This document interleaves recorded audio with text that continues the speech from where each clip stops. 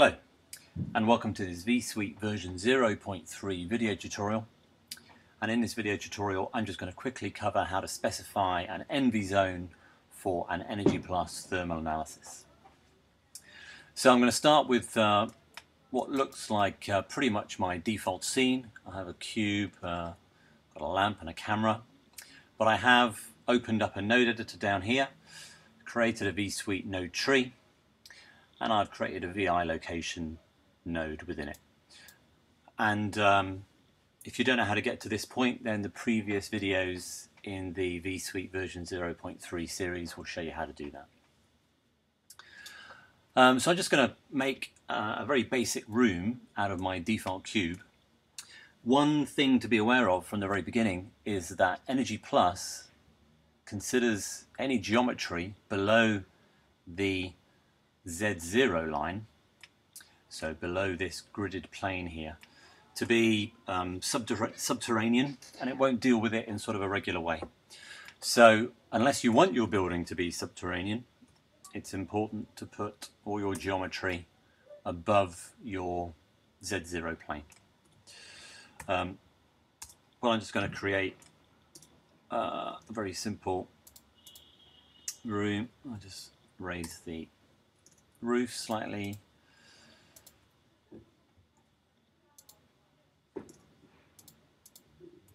Might extrude out a wing of the building a little bit. Actually, I might make that a little bit further. And I might say that in this face and in this face I'm going to have windows. So I'm just going to insert a face into each of those faces. So that'll do for a very simple geometry. Another important thing to recognize is that the geometry required by EnergyPLus when we run the simulation is only planar geometry. It doesn't want or need walls with depth or sort of three-dimensional sort of constructions.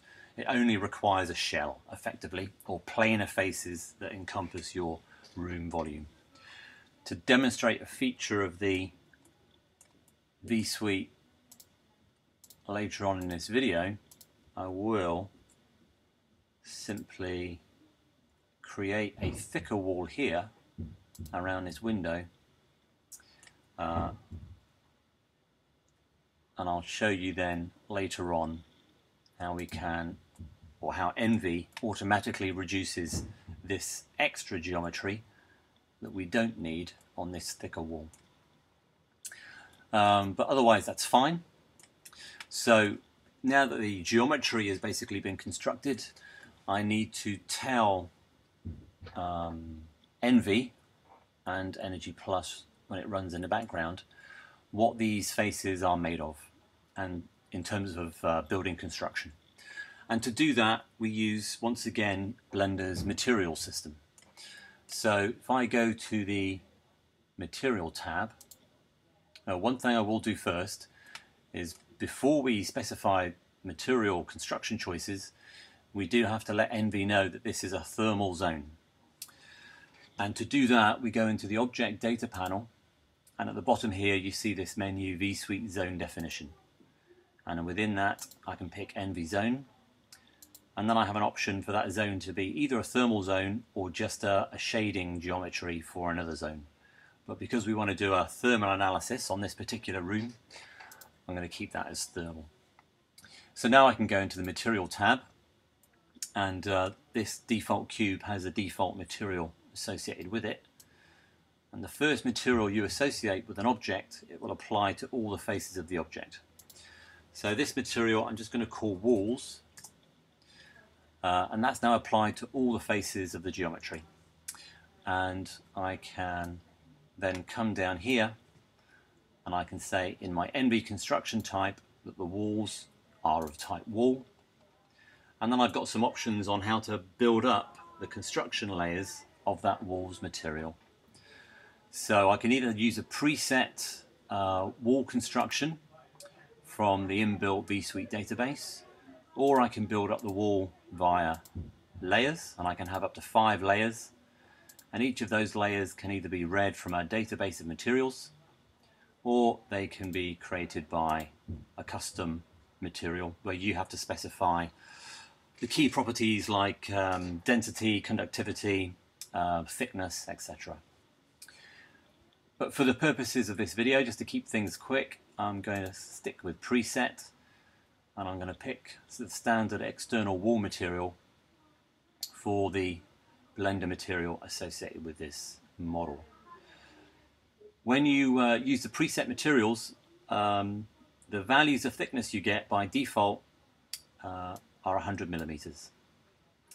But it will give you here on the right hand side a more reasonable thickness for those different types of construction layer that you've got. So for an external wall, it recommends a default of 200 millimeters of thermal wall insulation, so that's what I'll put in for now. So that wall's material has now been given construction characteristics, and they apply to every face of this room. But I don't want them to apply to every face in this room. I want different materials or different constructions for my roof and my floor and my windows as well. So I'm going to go into edit mode, and I'm going to select my 2 roof materials, or my 2 roof faces, create a new material slot, assign that material slot to those faces, and create a new material. I call that roof, and again I now specify roof as a construction type, and I can just fill in now the default thicknesses for the layers of this preset construction type. I'll do the same with the floor.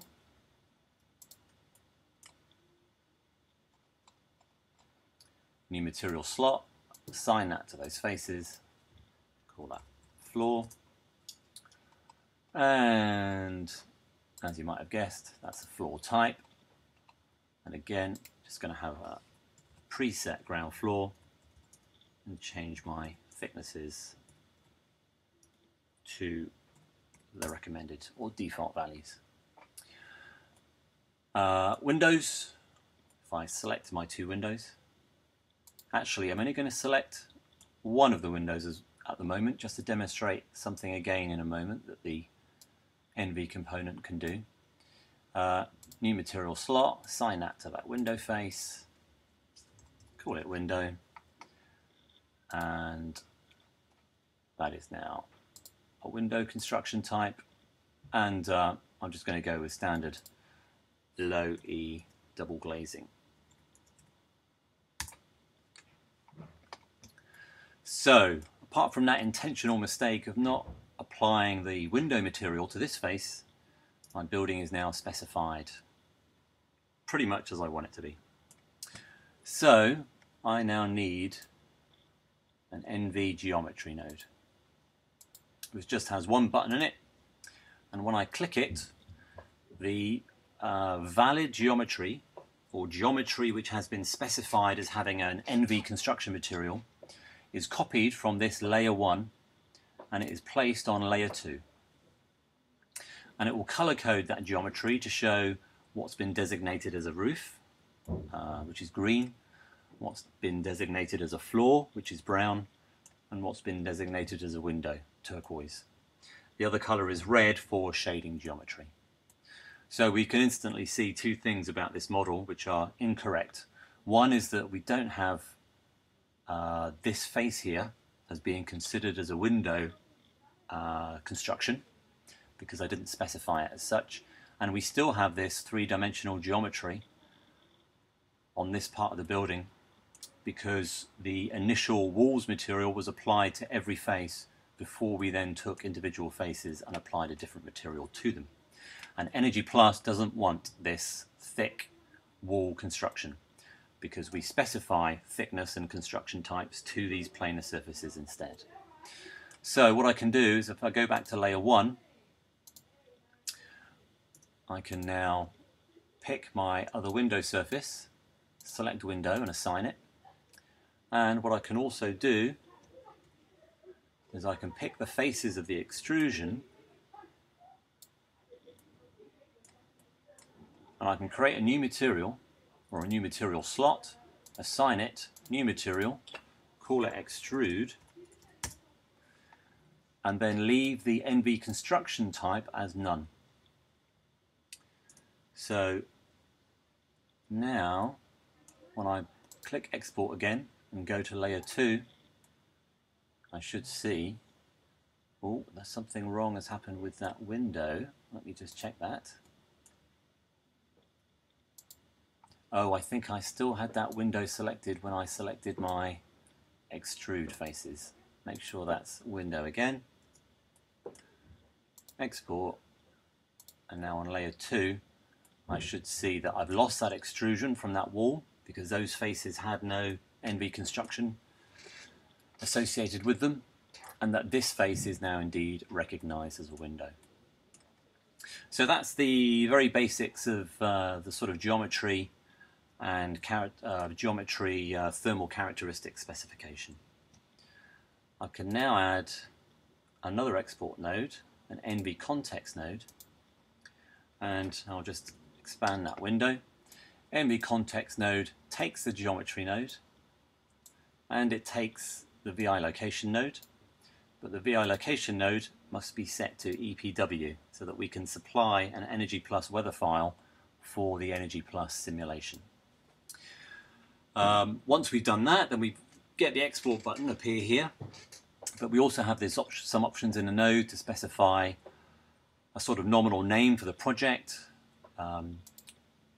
what sort of terrain exposure or environmental exposure the building is exposed to. We can have a start month and an end month of the year. And obviously picking a shorter range of the year will result in a quicker simulation, but you'll only have data to visualize within that month range. We can set the time steps per hour. So a good value here is normally 4, so we do a calculation effectively every 15 minutes, and that helps us see some of the more transient time-dependent effects within the simulation. And this bottom section here is where we specify what results we want to, or what parameters we want to simulate, what outputs from the simulation we want, so that we can then graph them and visualize them. So we have various heating and cooling watts, etc. But we haven't specified, in this very simple case, any heating or cooling system. I'll cover that in a future video. So at the moment we can just pick temperature, because even a unserviced building will have a temperature. And we can also specify humidity if we want. So that'll do for now. These sort of checkboxes are related to this main menu where we can specify different types of metric related to these sort of broad categories. So in zone ventilation we could take a model or do a simulation of CO2, for example. For some reason my mouse has gone dead.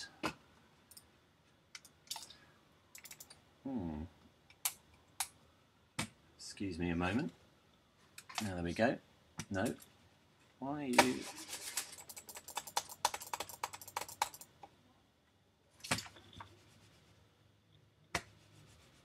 It's a pain. My mouse has gone dead. Right, I'm going to have to use my other mouse, which is nowhere near as nice. But I'm going to have that turned off for now. I'm just going to do temperature and humidity. So if I export that, the zone goes back to the default color. And within Blender's text editor, we can now see that EnergyPLus input file that's been created. So this is the complete file we need that lists all the material faces and their constructions, etc. So once we've got that, and we can change this file in this text editor, and when we do a simulation it'll pick up the changes in that text file if we save that text after we've edited it. So that all looks fine. I can now add a analysis, EnVi simulation. That takes the context out from the context out node. We have here just a text box where we can give a specific name to the names of the results files that will be produced, but I'll keep that as results as now, and we can just press calculate. So it'll tell us, the Blender screen remains interactive, and it will tell us, give us an estimate of how far into the simulation we are. And when that's done, we can now start to visualize those results. There are two ways to visualize. There's this v0.3 display tab, which you'll be familiar with if you've seen the Livy tutorials or the shadow study tutorial. I'm not going to cover these EnVi display options in this video. They're a little bit experimental anyway. But what I will show you is just the simple graphing capability.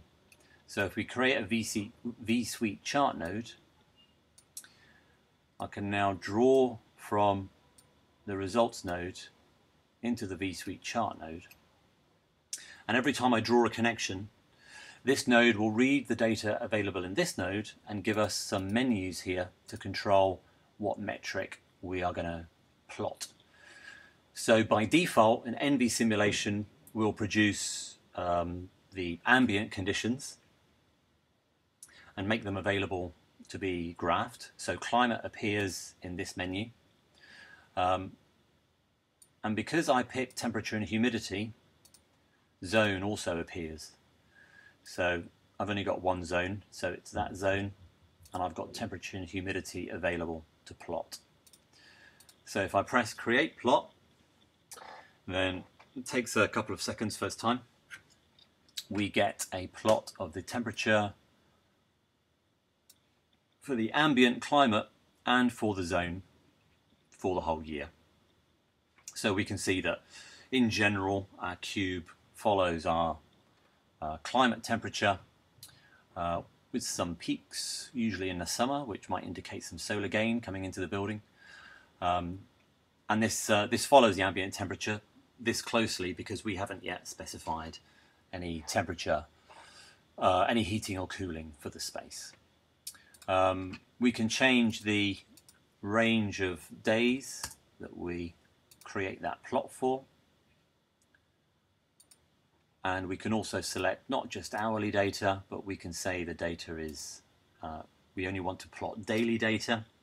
But once we've plotted or chosen to plot daily data, we need to say what we're going to do with the hourly data within each day. Do we produce or plot the average of the hourly data, or the maximum or the minimum, for example? So I think this is sort of a complete EnVi node setup. And I think that's basically everything I need to say in this EnVi introduction video. Okay, thanks for watching.